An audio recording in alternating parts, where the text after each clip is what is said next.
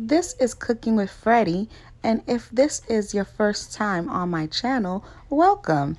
And if you're one of my subscribers, hey friend! Today we will be making pineapple sriracha wings with shrimp fried rice served in a pineapple bowl. Stay tuned and see how your girl get this done.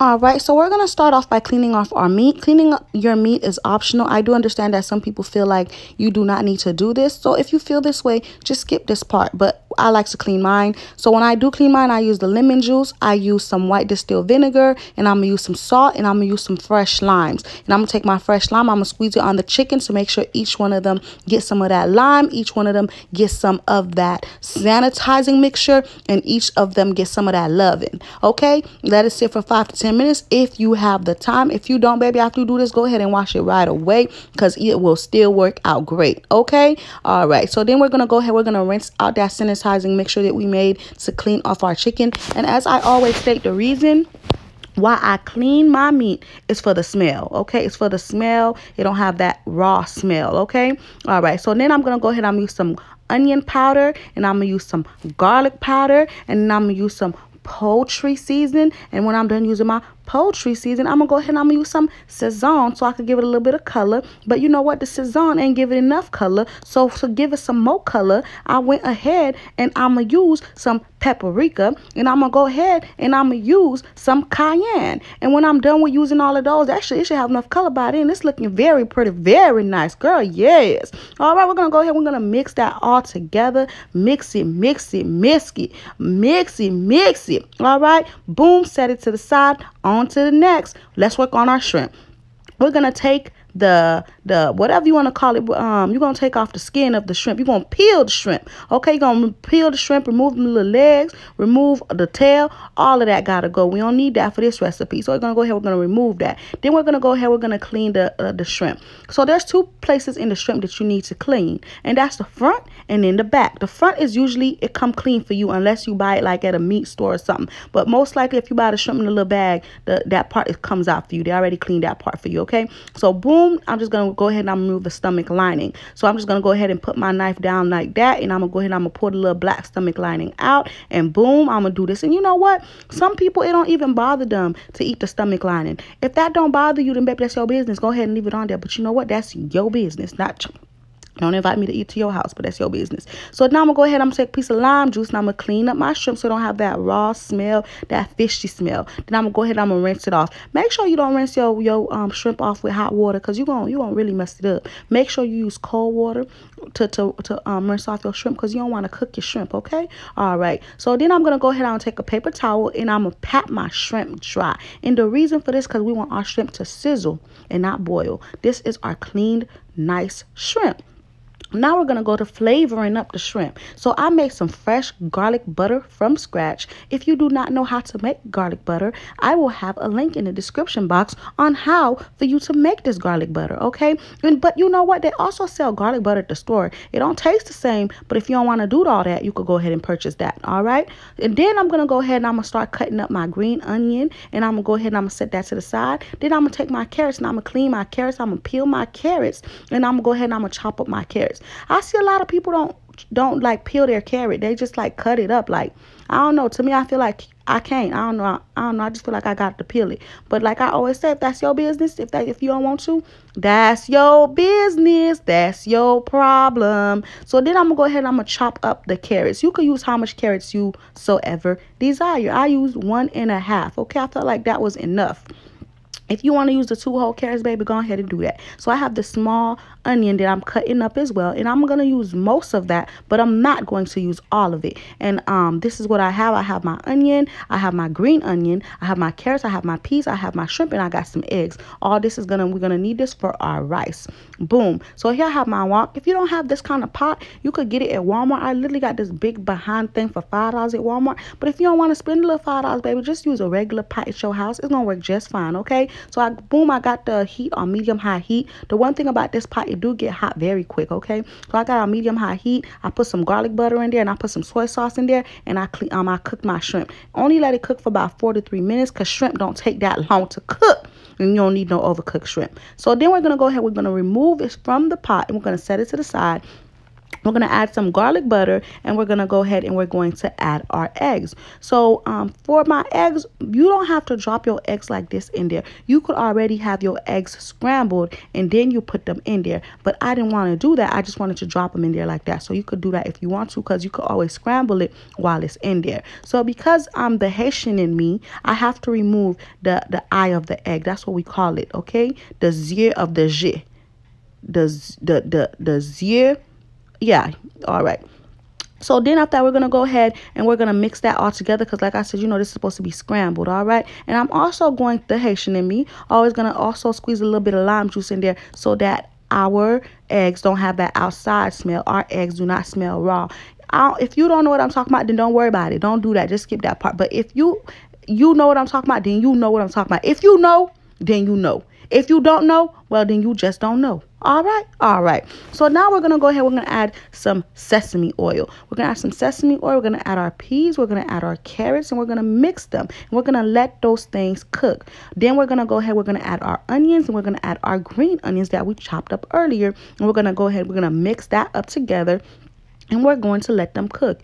You let these things cook to your preferred liking, because some people like their stuff really well done, and some people like their stuff a little raw. I'm the really well done kind of person. I like my stuff to be really well done, okay? So I'm going to add some garlic butter so I could give this some flavor, all right? Then I'm going to go ahead. I'm going to start adding my rice. This is pre-cooked white rice. If you do not know how to make white rice, I will also have a link in the description box that will take you on a video on how to make white rice. Okay, boom. So here we have our white rice. This is a great recipe if you're trying to recycle your rice. If you already made dinner the day before and you made white rice, and you don't want no more white rice, so what am I going to do besides of disposing of that rice and wasting that food? Groceries too expensive right now to be wasting food, all right? So you could go ahead and recycle it and make yourself a whole new meal with this pre-cooked white rice, okay?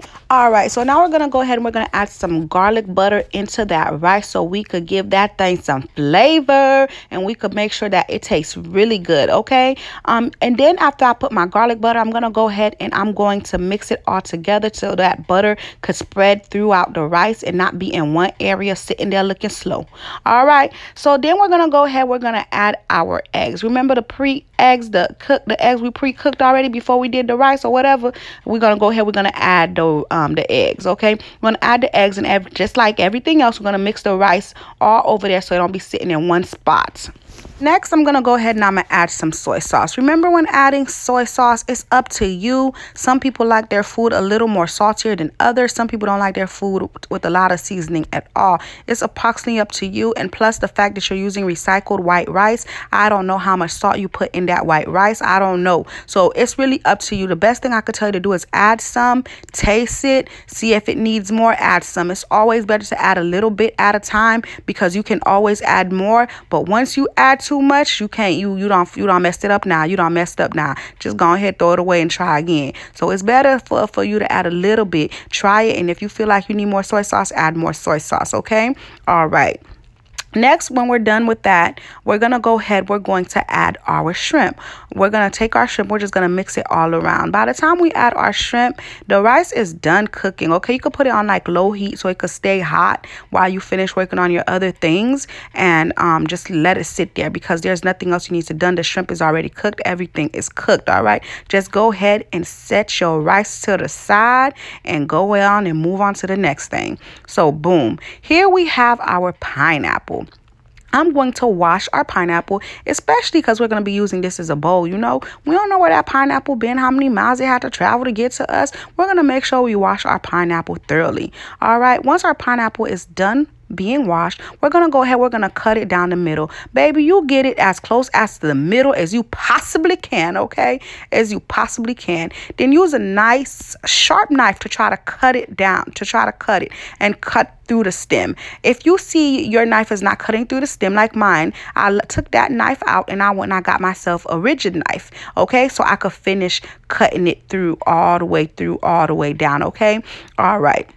And boom, once I got it open, this is how it looked. Boom, bam. It's beautiful already. Next thing we're going to do is we're going to cut the inside like a rectangle. Okay, we're going to go ahead. We're going to cut that because we need to remove that pineapple, the inside filling, because remember, we're going to use this as a bowl. And this is the easiest way to remove the pineapple. Okay, well, inside of the pineapple. Okay, so we're going to cut lines through it like this. And then we're going to put 2 lines like this. Then we're going to go ahead. We're going to take a spoon and we're going to start scooping out the pineapple pieces. We're going to put them into a bowl because we're going to need that later to make our pineapple sriracha wings. All right, we're going to go ahead. We're going to set that to the side. And when it came to the core, I took it out and I put it on the side because I want to remove the core that's in the middle, but I also wanted the good pineapple that's on the side of the core, if you know what I mean. Okay, so now I'm going to go ahead and I'm going to scrape the remainder of the pineapple that's left inside of the pineapple and I'm going to put it into my bowl so I could use it later on. Okay, we're not going to dispose of that. We're gonna need that. We're just gonna go ahead and scrape our pineapple until it's nice and clean